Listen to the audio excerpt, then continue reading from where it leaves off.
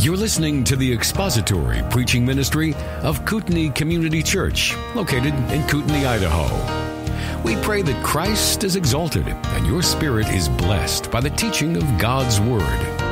For more information about Kootenai Church, please visit us online at kootenaichurch.org.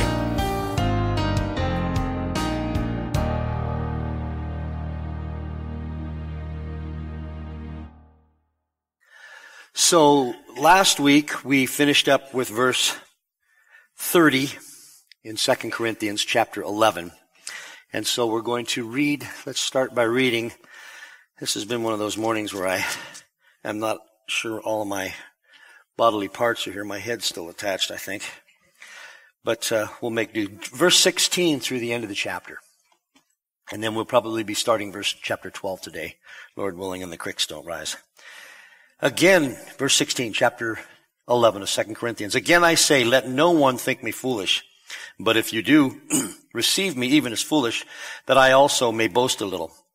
That which I am speaking, I am not speaking as the Lord would, but it is in foolishness, in this confidence of boasting. Since many boast according to the flesh, I will boast also. For you, being so wise, bear with the foolish gladly. For you bear with anyone if he enslaves you, if he devours you, if he takes advantage of you, if he exalts himself, if he hits you in the face. To my shame, I must say that we have been weak by comparison, but in whatever respect anyone else is bold, I speak in foolishness, I am just as bold myself. Are they Hebrews? So am I. Are they Israelites? So am I. Are they descendants of Abraham? So am I. Are they servants of Christ? I speak as if insane. I more so. In far more labors, in far more imprisonments, beaten times without number, often in danger of death. 5 times I received of the Jews 39 lashes. 3 times I was beaten with rods. Once I was stoned. 3 times I was shipwrecked. A night and a day I have spent in the deep. I have been on frequent journeys, in dangers from rivers, dangers from robbers, dangers from my countrymen, dangers from the Gentiles, dangers in the city, dangers in the wilderness, dangers on the sea, dangers among false brethren. I have been in labor and hardship through many sleepless nights, in hunger and thirst, often without food, in cold and exposure. Apart from such external things, there is the daily pressure upon me of concern for all the churches. Who is weak without my being weak? Who is led into sin without my intense concern? If I have to boast, I will boast of what pertains to my weakness. The God and Father of the Lord Jesus Christ, he who is blessed forever, knows that I am not lying. In Damascus, the ethnarch under Aretas, the king, was guarding the city of the Damascenes in order to seize me, and I was let down in a basket through a window in the wall, and so escaped his hands. So we have been meeting the Apostle Paul in a way that the book of Acts didn't let us meet him because it was unnecessary. Luke was retailing or giving us the history of the church, the founding, the details of what went on. And as we had talked about, there's an interesting scripture, an interesting verse in John, the end of John's verse, that says something along the lines that if everything that the Lord Jesus had ever done was written down in books, they would fill the world. And think about it. We've talked about this. Think about it. If just the chronicle of your life, second by second, was written down, conversation, thoughts, everything, it would take a lot of paper. A lot of digital space. And so, necessarily, when the Holy Spirit inspired the apostles to write the New Testament, he inspired them to give us the most important and salient points that would be for our betterment, for us to grow towards the Lord Jesus Christ, grow like the Lord Jesus Christ, for our salvation to be able to be walked out and stepped out in fear and in trembling. And so, Paul is giving us a little bit of a different side here in defending himself against these false apostles, these men who would come in and take over and essentially destroy a body of Christ that he had founded. He loved the church. He loved the people that he had been given responsibility to bring the gospel to. He loved them dearly. And as he says a little earlier, he said, who is weak without my being weak? Who is led into sin without my intense concern? He does not suffer the destruction of his saints. He thinks is the wrong word. He considers them his converts, and that's rightly so. He does not suffer their leading away from Christ easily. It bothers him. He loses sleep over it. He prays over it. He spends time agonizing over those whom God has placed on his heart. He prays for them, and he does the best he can to visit them again and again. So then in this section, we remember that he's being forced into a situation with the Corinthians to almost give tit for tat for what the false apostles have been claiming for themselves. Apostolic authority, which they do not have, and he does have. And so he has been giving them the reasons why they should listen to the word of God as it has been preached by him and the other apostles and servants of God, and ignore what the false apostles are bringing. There would have certainly been people in the body at Corinth who would have said, well, Paul's lying. He's not telling the truth. And he addresses that in this next verse. He says, so we finished up in verse 30. If I have to boast, and he detests boasting. He detests, retailing my claims against their claims. He would rather preach the word. But the Corinthians have put him in this position to where he had to give them the information that they should have known. This is who I am. This is what I did. This is how I did it. These are the things that I suffered to bring you the gospel of God. Don't you remember? And so he says, if I have to boast, I will boast of what pertains to my weakness. And frankly, that's what he's been doing. He's been, more than anything, pointing what has happened in his life to the grace of God, to the power of the Lord Jesus Christ, to the Holy Spirit in his life. And so he says, to those who would have claimed that he was misleading the Corinthian church, he says in verse 31, the God and Father of the Lord Jesus, he who is blessed forever, knows that I am not lying. This oath is interesting in many ways. First, the way it appears in the text. What was Paul referring to? Was he anticipating the incredible story he's about to tell regarding his escape from Damascus? This is the tack that Calvin and many others take. Was he even referring farther down in the next chapter to the bold story of being in the presence of the Lord Jesus Christ? More likely, this is simply calling upon God as a witness to the things that he has just said. And that is the most natural way to look at this asseveration. He makes this claim, the Lord Jesus Christ, the Lord knows I am not lying. The most likely interpretation is that this refers to the whole incredible story that he's told in chapter 11, and that his stories about his hardships were not exaggerations, and that he truly suffered much to bring the gospel to the Corinthians and others. This should have made them grateful, if nothing else. It should have made them pay attention to what they had been told and compare, like the Bereans did, what these false apostles, these new apostolic reformation, if you will, of the New Testament, was telling him, compared to what he told them, compared to what Scripture said. That's what we're supposed to do, is it not? Are we not to compare what Scripture says to what those who are teaching us say? Often it's very clear when there are differences. Sometimes it's not so clear. Sometimes people can tell a good story. They can preach a good sermon and be dead wrong in the final analysis. I think that there was some of both with these false apostles. I think some of them were clearly wrong, and some of them were really good. They had come in, they had befriended the Corinthians, they had infiltrated the families, and they were good. They were probably really good at reading human nature, and they knew what was important at Corinth. And those things they elevated. And so many at Corinth were fooled. And Paul is just disgusted with this and discouraged, if you will, if a servant of God can be discouraged. And yes, they can.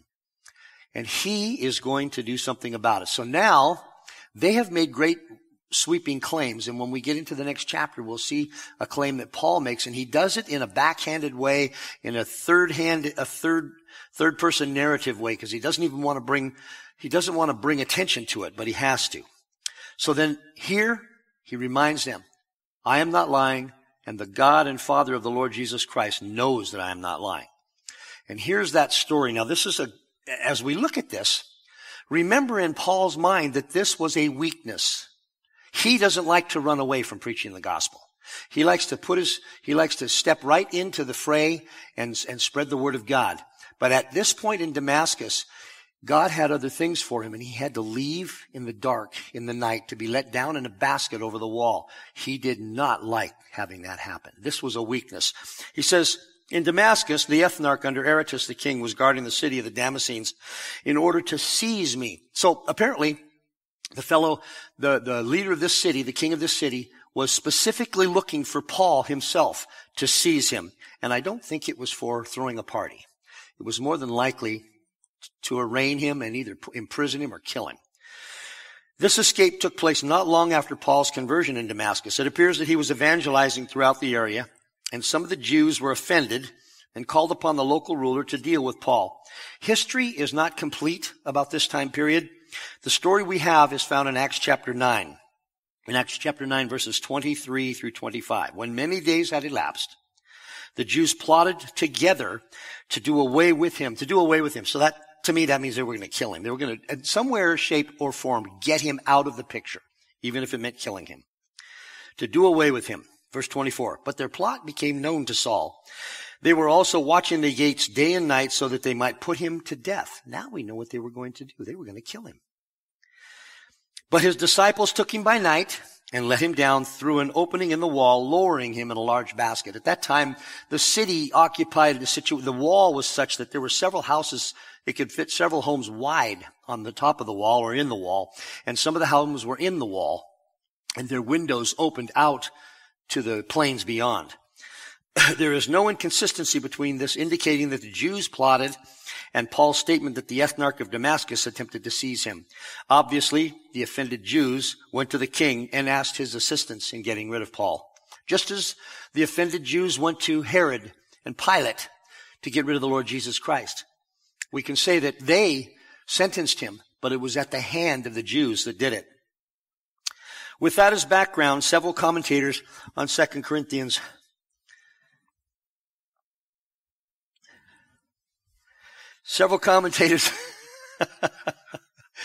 you didn't see that. Yeah, if you hit the right button. Just got to be smarter than the button. I don't do well. Several commentators on 2 Corinthians explain the lack of historical certainty this way. They said Aretas IV was the father-in-law of Herod Antipas. He lived in Petra and ruled the kingdom of Nabatea called Arabia in Galatians 1:17 between 9 BC and AD 40. Damascus at the time of Paul's conversion may have been under Nabatean rule. Alternatively, if it was under Roman rule and a colony of Nabateans controlled it. A third possibility is that Aretas ruled the Nabatean population in Damascus. The historical evidence is incomplete. Aretas evidently wanted to arrest Paul because the apostle began evangelizing in that region immediately after his conversion. Do you remember your conversion? Do you remember what you did right after? Everybody needs to hear this. And then you got older and a little more settled, and not really everybody's going to listen, so I'm not going to talk so much. But when you were first converted, it was, and you know, it really is. Everybody does need to hear this. And Paul was busy about making sure everybody in his vicinity was hearing it. Aretas evidently wanted to arrest him because he began evangelizing the region immediately after his conversion. We read that in Acts chapter 9:20, Galatians 1:7, and 22 and 23. His activity antagonized the Jews living in the area who obtained official support for their opposition of Paul. We see that in Acts chapter 9:23. Aretas himself may even have been a Jew. So this was the culmination of Paul's first heavy-duty evangelizing. He got run out of a city. Imagine that you're evangelizing in Sandpoint and you get run out. And we don't have a wall, so they have to wait until after midnight because the police are looking for you for evangelizing. Not for robbing a bank, for evangelizing, for bringing the word of God. The police are looking for you, the mayor's looking for you, everyone's looking for you. And you have to be spirited out of the city at night under cover of darkness, like some kind of a common criminal, because that's what was going on here. That did not set well with Paul. He rather faced people head on with the gospel. And so he says in verse 33, I was let down in a basket through a window in the wall and so escaped his hands. And so this chapter ends with Paul being ignominiously and surreptitiously being let down out of the city to escape possible death. So he continues this litany of weaknesses so that those who hear this letter will know that it is the power of God that enables the apostle or anyone else to bring the gospel, the word of God, to the world. The fervor with which those who hated him burned, the fervor with which it burned is an indicator of his effectiveness in preaching the gospel. Whether it was the false apostles who sought to have him removed from the minds of the Corinthians as an apostle, or kings who attempted to kill him at the instigation of the Jewish authorities. A cursory study of history yields some interesting information about this. Aretas and his relationship to Herod, especially. From the International Standard Bible Encyclopedia, we read this. The successor of Obodas was apparently surnamed Aeneas. This would have been Aretas. And this is the Arabian king who figures in the New Testament in 2 Corinthians, where we're at today. The Aretas here mentioned is the father-in-law of Herod Antipas, who divorced his wife to marry Herodias, the wife of his brother Philip. We find that in Matthew chapter 14, Mark chapter 6, and Luke chapter 3. And then in Josephus, the Antiquities gives us a circumstantial narration of the events leading up to and following the conduct of Antipas. Coupled with a boundary dispute, it occasioned a bitter war between the two princes in which Antipas was completely overwhelmed. So Aretas came in and completely overwhelmed Herod Antipas with a military attack, who thereupon invoked the aid of the Romans. Tiberius ordered one of his generals, Vitellius, proconsul of Syria, to make war on Aretas. This is the Aretas that was pursuing Paul, and to deliver him dead or alive into the hands of the emperor. On the way at Jerusalem, Vitellius received intelligence of the death of Tiberius, which was in March 16, 37 AD, and stopped all the warlike proceedings. So this gave a reprieve to Aretas after his military victory over Herod. According to 2 Corinthians 11:32, Damascus, which had formerly belonged to the Arabian princes, was again in the hands of Aretas when Paul escaped from it, not immediately after his conversion, but on a subsequent visit after his Arabian exile. It is inconceivable that Aretas should have taken Damascus by force in the face of the almost omnipotent power of Rome. The picture, moreover, which Josephus draws of the Herodian events points to a passive rather than an active attitude on the part of Aretas. The probability is that Cagus Caligula, the new emperor, wishing to settle the affairs of Syria, freely gave Damascus to him, to Aretas, that is, inasmuch as it had formerly belonged to his territory. As Tiberius died in 37 AD, and as the Arabian affair was completely settled in 39 AD, it is evident that the date of Paul's conversion, and this is kind of some trivia alongside this for our own information, that Paul's conversion must lie somewhere between 34 and 36 AD. This date is further fixed by a Damascus coin with the image of King Aretas and the date 101. If that date points to the Pompeian era, it equals 37 AD, making the date of Paul's conversion 34 AD. So that's just for our own information. Chapter 11 is an interesting travel, is it not? It begins with Paul denigrating the foolishness of the false apostles, but allowing that in order to reach the Corinthians, he may have to explain to the Corinthians the difference between himself and those false apostles, and it may seem as though he is boasting. He spends most of the chapter playing down the concept of foolish boasting, finally culminating in a true defense of his apostleship, starting in verse 22 and ending in chapter 12, which we will see, verse 7. True to the biblical belief that Paul had that God is the one who enables successful ministry, he gave a list of weaknesses that he had, the difficulties that he endured as his bona fides. I can do nothing without Christ who strengthens me, is what Paul is saying to these Corinthians. And they should know that that is how God works. He does work through weakness. While others would have played up their strengths, Paul demonstrated that it is the grace of God working through his weaknesses that brought the word of God to the known world, that converted even the Corinthians, that gave them hope, eternal hope. Why would they walk away from that? And we know that in the body there were unbelievers. We understand why they would walk away from it. But it's harder to understand why believers would so thoroughly, it appears, some of them at least, so thoroughly be taken in by these false apostles.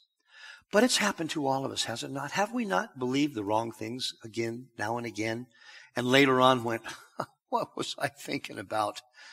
I can imagine there were a lot of Corinthians after 2 Corinthians was read in the churches. And we know later on that the church did come around. Very little is said of the troubles in Corinth.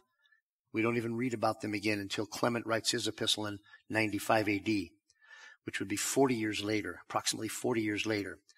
The church was restored. And that had to have been a great blessing and encouragement to Paul. But meanwhile, he's in the middle of dealing with these false apostles.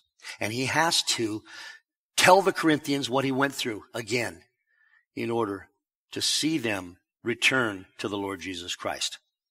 So that ends chapter 11. Any comments or questions about the last two verses or chapter 11 in general?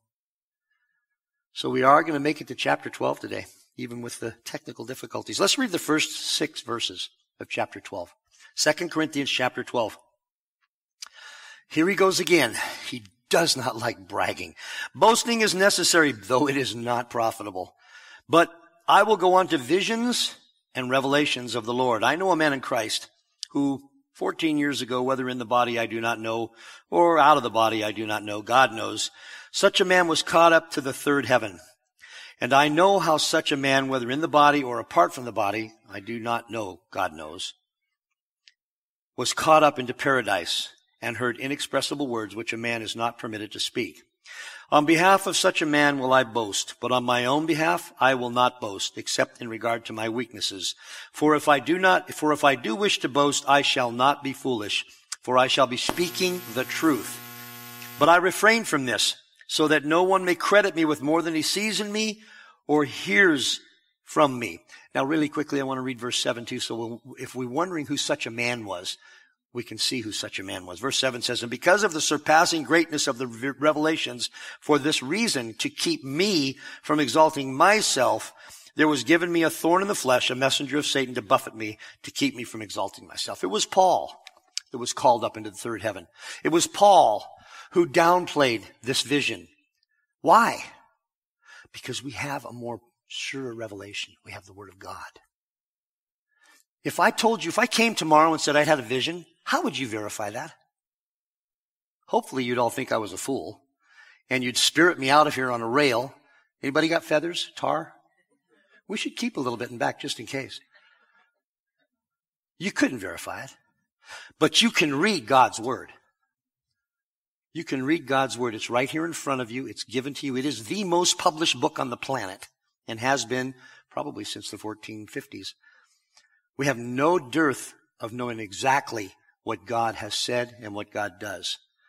And when Paul, I'm kind of giving an overview here. When Paul had this vision, it had to be incredible. He downplays it. It's as if he's saying, I have to tell you this because of those foolish apostles and you foolish Corinthians who will suffer anything. But visions are not important. The Word of God is important. But I know a man, he says, about 14 years ago. We'll get to that. So he says, we're going to look at verse 4. We're going to start through this systematically, as we should. So chapter 12 begins with Paul reiterating the profitability, the unprofitability of boasting and the fact that the Corinthians had made it necessary. He then details a vision that he had and relates it to the claims of the false apostles. They were obviously claiming visionary aspects to their ministries.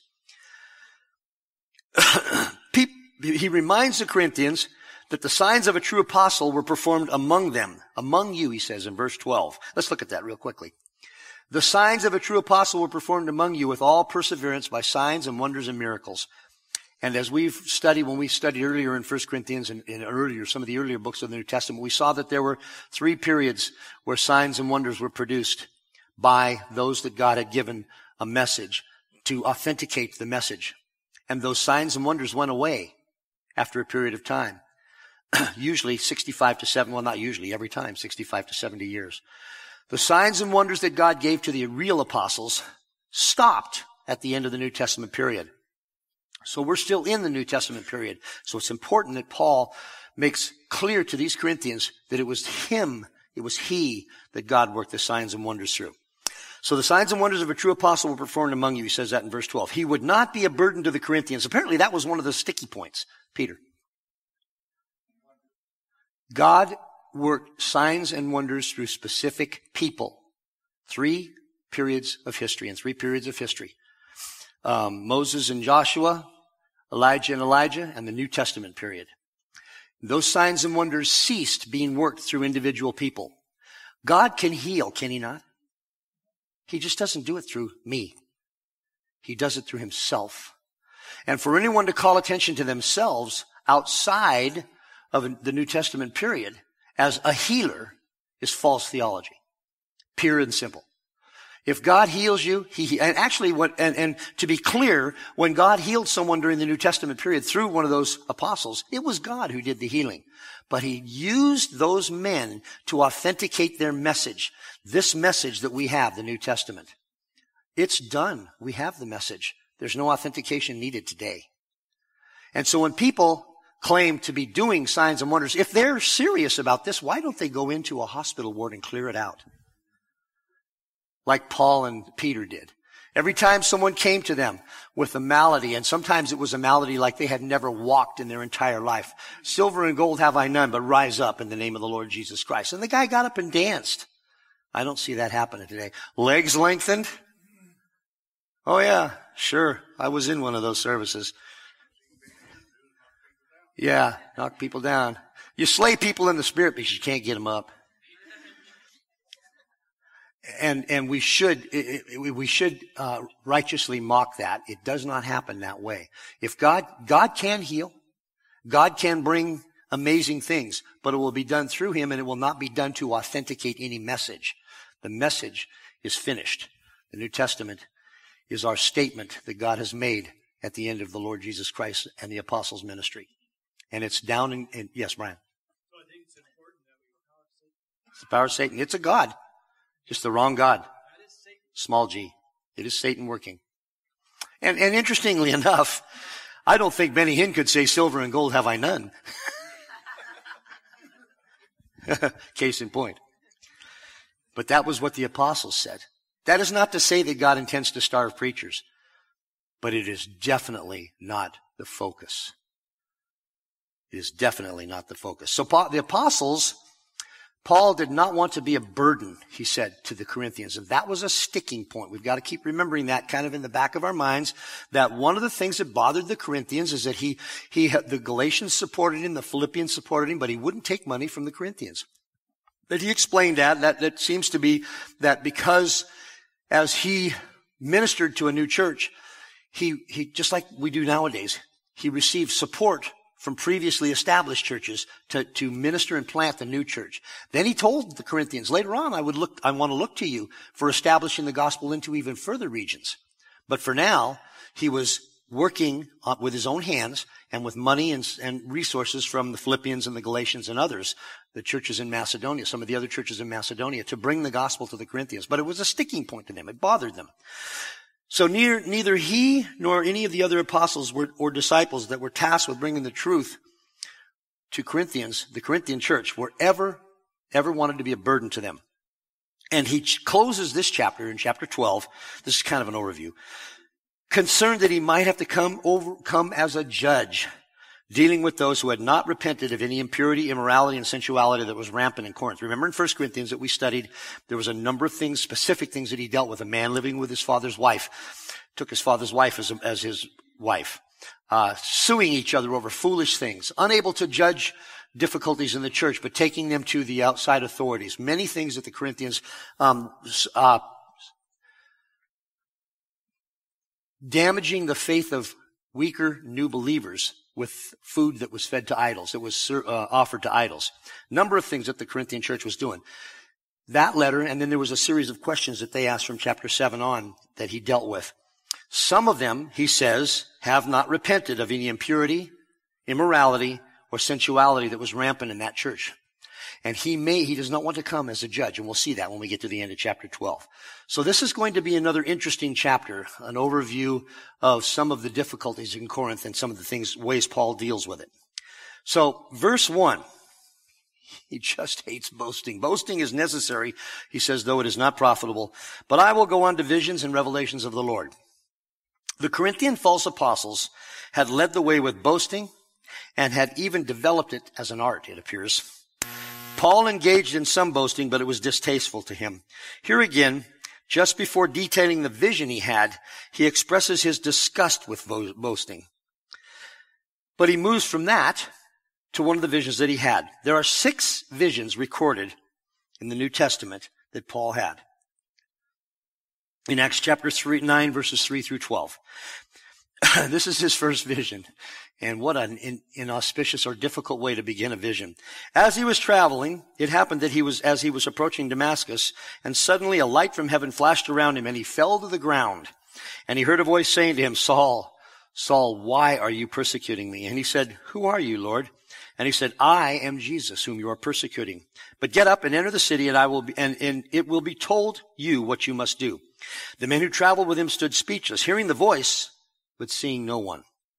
Saul got up from the ground, and though his eyes were open, he could see nothing. And leading him by the hand, they brought him into Damascus, and he was 3 days without sight, and neither ate nor drank. Now there was a disciple at Damascus named Ananias, and the Lord said to him in a vision, Ananias, and he said, Here I am, Lord.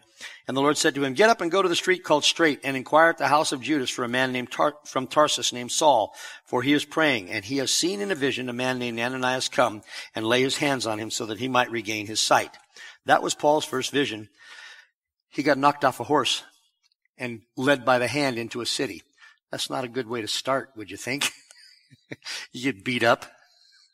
My first vision, I got beat up. Acts chapter 16, verses 9 and 10. A vision appeared to Paul in the night. A man of Macedonia was standing and appealing to him, saying, Come over to Macedonia and help us. When he had seen the vision, immediately we sought to go into Macedonia, concluding that God had called us to preach the gospel to them. Now there's an interesting call. A call to preach the gospel. Not to take money, but to preach the gospel. Acts chapter 18, 9 and 10. And the Lord said to Paul in the night by a vision, Do not be afraid any longer, but go on speaking and do not be silent, for I am with you.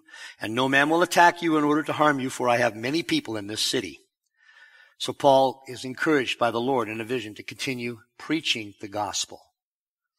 Then in Acts chapter 22, 17 through 21. It happened when I returned to Jerusalem and was praying in the temple that I fell into a trance, and I saw him saying to me, Make haste and get out of Jerusalem quickly, because they will not accept your testimony about me. And I said, Lord, they themselves understand that in one synagogue after another I used to imprison and beat those who believed in you. And when the blood of your witness Stephen was being shed, I also was standing by approving and watching out for the coats of those who were slaying him. And he said to me, Go, for I will send you far away to the Gentiles. God had a bigger picture for Paul than staying in Jerusalem. And then Acts chapter 23, verse 11. But on the night immediately following, the Lord stood at his side and said, Take courage, for as you have solemnly witnessed to my cause at Jerusalem, so you must witness at Rome also, which would be his final witness. And then Acts chapter 27, 23 and 24. For this very night an angel of God, to whom I belong and whom I serve, stood before me saying, Do not be afraid, Paul. You must stand before Caesar. And behold, God has granted you all those who are sailing with you. So those are the 6 visions that are recorded in the book of Acts. I'm not saying that he didn't have more, as we have seen a lot of other things happen that Paul talks about that were not recorded in Acts. But there are 6 recorded visions, and they were specific purpose visions.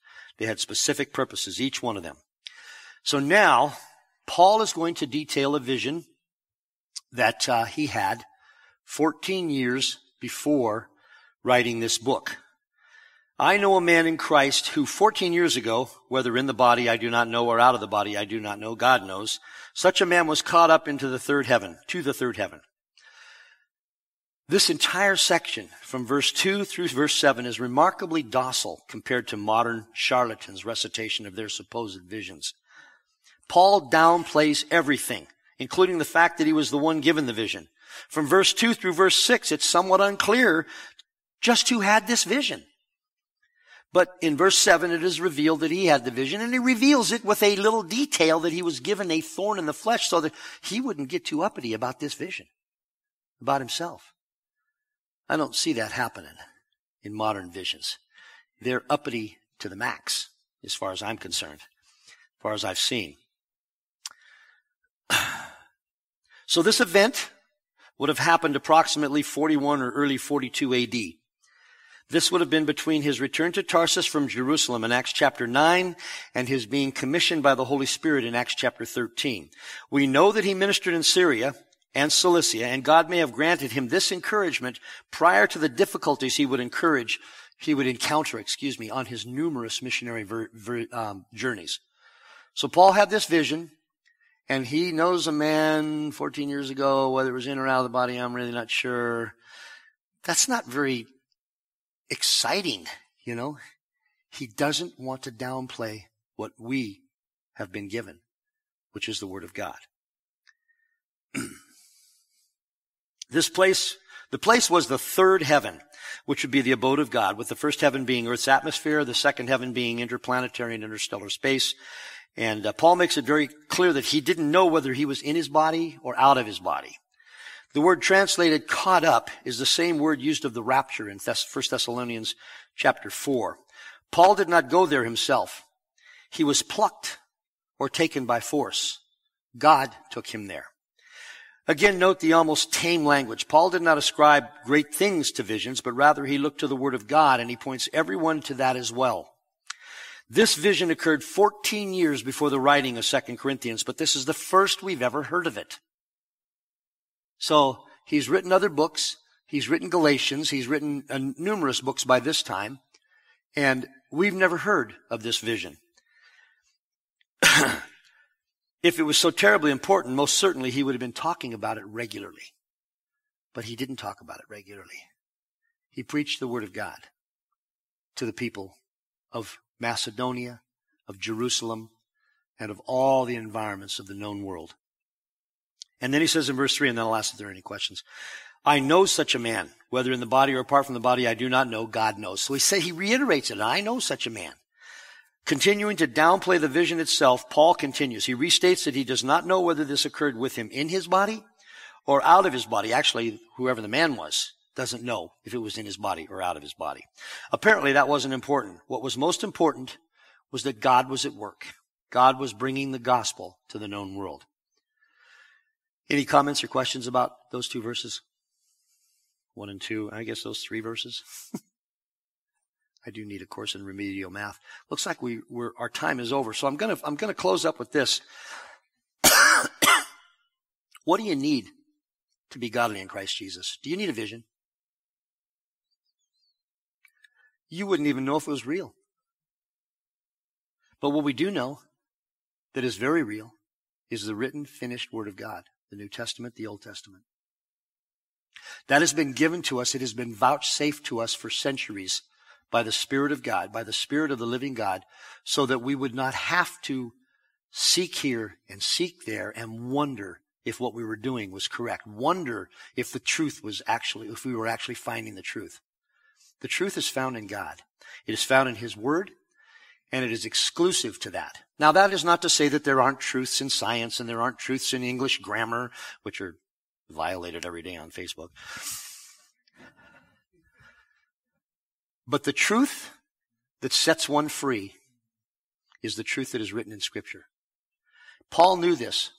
And so as he is going through working with these Corinthians who came from a history of ecstatic pagan religions that fell to the ground and had revelations of all kinds, which were all false and usually were caused by being drunk or high on some sort of drug, he had to deal with these false apostles who were making claims that they had had visions. He didn't just retail this information because he had nothing better to do. He was speaking against the false teachings of the false apostles.